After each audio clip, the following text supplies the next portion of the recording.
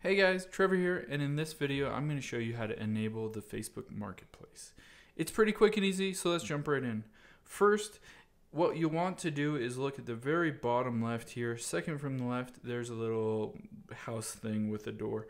That's the Marketplace, so you can tap on that and it'll get you to the Facebook Marketplace. However, if you don't have it there, what you can do is tap on the three lines at the bottom right, and then scroll down and you'll see, okay, right here, second on the right, it says Marketplace. If it's not there at that Marketplace, you might need to scroll down and tap the little see more. This will show you more options. So potentially your Marketplace is just hidden, and you can tap it here.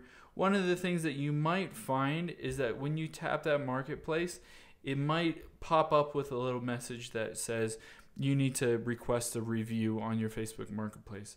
So if you violated any kind of terms of the Marketplace, if you've done something that Facebook doesn't like, they might have kind of suspended your Marketplace account.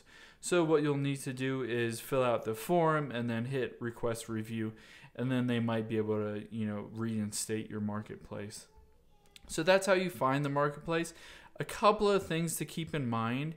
If you're new to Facebook, sometimes they won't show Marketplace until you've used the app a little bit more and proven that you're kind of a normal user. On top of that, there are certain restrictions on where you can use the Marketplace, certain countries that you can use it. And then a big one is you have to be 18 years or older to use the Marketplace. So if you're under 18, you won't find the Marketplace. You have to wait till you're over 18. And then the last one is Facebook Marketplace is only available in certain languages.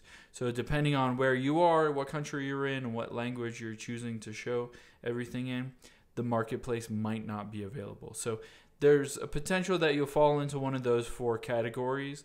In that case, you'll just kind of have to wait, until you turn, 18 or older, or make sure that you're in a country that Facebook Marketplace is available.